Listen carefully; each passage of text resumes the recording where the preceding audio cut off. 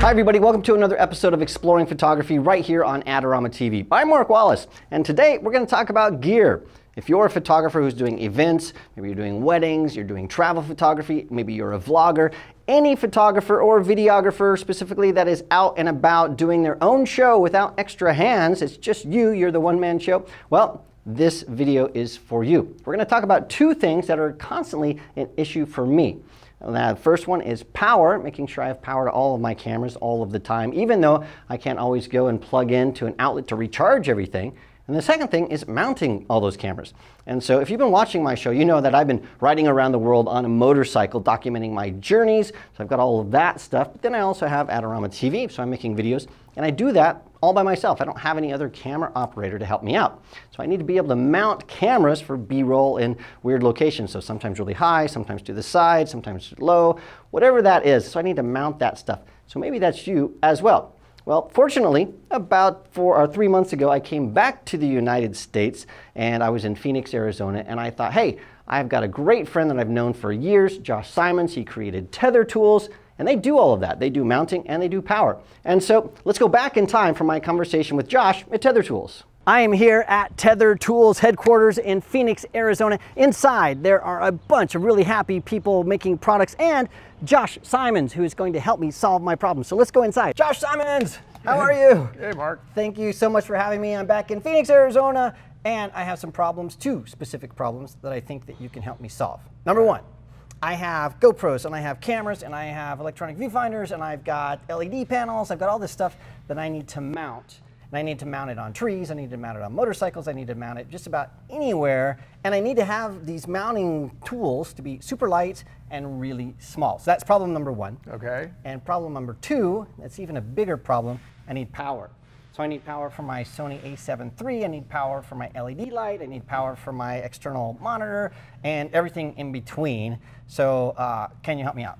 Yeah, we can help you with all that. Why don't we start with mounting first? Mark, this is really all you need. It will mount your mics, your lights, and your monitors. It's all industry standard, quarter 20 stuff. You can mount GoPros, pretty much anything you've got. It's exactly what it is. Tiny and super lightweight, but I'll play with this stuff later. My big concern is power. Can you help me with that? Yeah, absolutely. We got some power solutions for you. Well, Josh, this is a bunch of stuff, and what I'm seeing right off the bat is this thing here called case relay. What is this? The case relay is an external power source for your camera. It'll also power lights, external monitors, anything that's battery operated. So this goes into a USB battery, like this guy. Right. And then the other end plugs into one of these adapters. So this one is for a Sony a7, which is my camera, and then that will power that. So correct. That's cool, but what's the difference between just using this and plugging it straight into a USB power source? Well, one of the really cool things about this is it has an internal battery in there, so it's hot swappable. You've given me a lot. I've got mounting tools, I've got power tools. So what I need to do now is to go play with all this stuff and see what I can do with it. Thank you so much. Thank you. Well, it's been about 3 months since I had that talk with Josh, and I have been able to dial in some of the things he showed me. Some things I changed up a little bit. But first, let's talk about the power. And when we're talking about power, we're not really talking about recharging stuff. We're just specifically talking about giving power to something live as you're shooting. And so the nice thing about the solution that Josh showed me, so this is the case relay that I got from Tether Tools. The cool thing is you have these little adapters that fit to different things. And so I can power my Sony camera. You can get an adapter for Canon or Nikon or Fujifilm or whatever. But you can also get adapters that will replace just normal batteries. So this is a normal Sony NP type battery. So this adapter will replace this.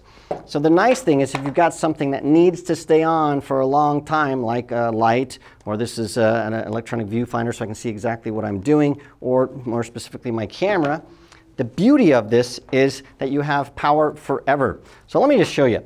So I've got a battery here. I'll plug this into my light, and when I turn my light on, you can see you get exactly what you'd expect, a big bright light.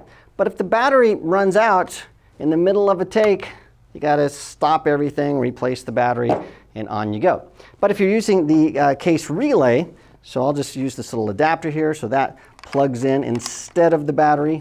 That plugs into my case relay. The case relay plugs into a USB power source, any USB power source. So I'm using Anchor batteries. I love these guys, but you can use any USB power source. So I have these high capacity batteries. So I'll plug this guy in here. And now watch what happens. Of course, when I turn this on, you get exactly what you would expect, a big bright light. But what if this battery is dying? Well, in the middle of a take, that's okay, because you can unplug the battery. Look at that. It's still going. It's not plugged into a battery anymore, because the case relay is becoming the battery. That gives you enough time to get a new battery, plug that in, and on you go. And so it's basically power forever. And so that is wonderful if you've got those situations where you have to make sure you get a long take without having your battery die. So time-lapse photography, videography, things like that. This power solution is wonderful. And so when we start looking at the mounting options, I'll show you why it's even more wonderful than just that. So let's hop over to the mounting stuff next. Now we've come to the fun part, that is mounting hardware. Now, sort of the weird thing about this video is that I'm using all of my B-roll cameras to shoot this video, and so to get B-roll, we're gonna have to do it old school. I'm just gonna hand hold my GoPro and show you these things, so you'll have to forgive that. But without using this as my main camera, I don't know how to get around that. So let's talk about two different parts of mounting. One is how do I mount different things to my actual camera, and then the second is how do I mount cameras to actual things.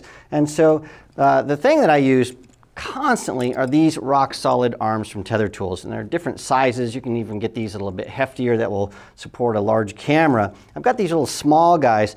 Now the nice thing about these is that they have 1/4-20 threads on both sides. Let me just show you what that looks like old school style here. So these 1/4-20 threads allow you to mount these to just about anything that you want. And so, for example, this GoPro has a 1/4-20 thread on the tripod mount, so I can mount it to that. I've got a 1/4-20 thread on the little mount on the bottom of my my Shinobi Adamus EVF here. I've got a 1/4-20 thread on the back of almost everything here. And so that's really wonderful. The other thing that you can get are these clamps here. Now the clamps, what they will allow you to do is the clamps will clamp down on just about anything. And so once you've clamped down, then you can position a camera or a GoPro or a light or whatever anywhere you want. So these things have come in handy if you just needed to get into nooks and crannies and mount cameras and flashes and things like that. These are the tools for you. Okay, that's mounting. That's the easy part. Let's talk about the stuff that goes on the camera itself. Now I have a Sony a7 III, and I've got a few gripes about it. So I used to have a Panasonic Lumix, and it was wonderful. So if I was on location shooting, doing a vlog or something, I could just take an external mic, stick that on the hot shoe of my camera, plug it in, flip out the screen, and I was often doing my vlog. For some reason, Sony decided not to make a flip out screen on their cameras. And so you have to have an external monitor, one of these guys, or you're flying blind. I don't know why they did that. It's just drives me nuts. Sony, fix it. Okay, so when I'm talking about mounting to my camera, usually I'm mounting either an external microphone, an external wireless microphone, something that will just slide on like that, or I'm mounting a video light, or my monitor to see what the heck I'm doing. If you're only mounting one thing at a time, no problem. So here I have my external monitor. It goes right on the hot shoe here, like that. Now I've got a monitor. I can flip that around. I can see what I'm doing. But the problem is you're never just using one thing. You're using multiple things. And all these little attachments and stuff are made to go onto the hot shoe of your camera. So Josh showed me this little guy. This is a bar that's essentially a super long hot shoe. So you can put that on your camera. And now what you can do is you can mount, let's say, a wireless mic right there. And then you can stick on your external monitor, and that works pretty well. So now you've got two things on there. It's pretty good. But it gets tricky when you start adding more than two things. And I almost always have more than two things on my camera. The other issue about this little bar here is it's made for square cold shoe adapters. So if you have something like this guy, this is not a square. It's made to slip in and go forward. So it won't go on this way. It has to go on sideways like this, which means now you have to twist this bar around. Everything gets sort of wonky. So for me, if I'm only mounting one or two things, this bar works great. But beyond that, It gets a little crazy because you can put pressure on your cold shoe. It's not very fast, and truth is it can twist and come undone if you're doing a lot of handheld movements. So this is great. It's a low-cost solution if you're not mounting lots of things all the time. But for me, I needed something a little bit beefier. So I went with this. This is a SmallRig cage. Now a cage goes all the way around your camera and allows you to do almost anything. So let me put this on the camera really fast and show you how it works. Well, now I have a cage on my Sony a7 III. You can get cages for any brand of camera. So this is specific to the Sony a7 III, a7 IIIR, etc. And then I've also mounted on the bottom of the cage a tripod plate so I can stick this on and off. A cage is simply this piece of metal that goes around your camera, and then it's got just dozens and dozens of 1/4-20 holes and other, I think it's 5/8 inch holes. These are industry standard threads, and so you can mount things like rock solid arms, you can mount grips, you can mount lights, you can do all kinds of things. So if you're not shooting video a lot, a cage is going to be overkill.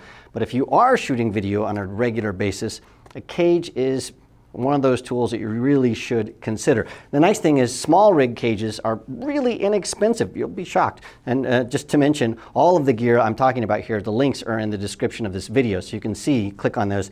It's not very expensive.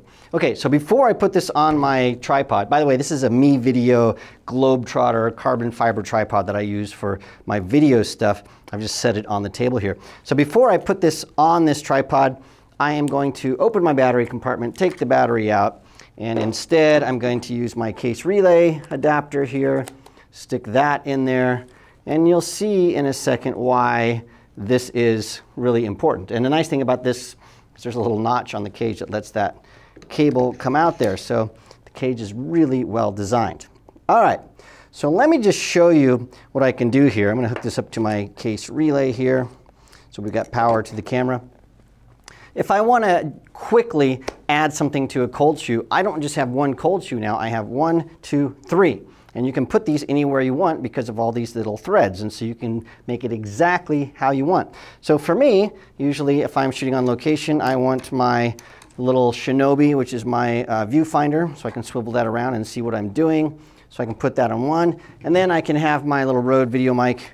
I can stick this in a different cold shoe over here, and now I can see what I'm doing, and the camera can hear me. It's all good. But what if I need to add a light? Because a lot of times I need to add a light to that, and I'm usually in a studio. And so instead of putting my Rode video mic, I have a wireless adapter that could go there, or I can just stick it on the side.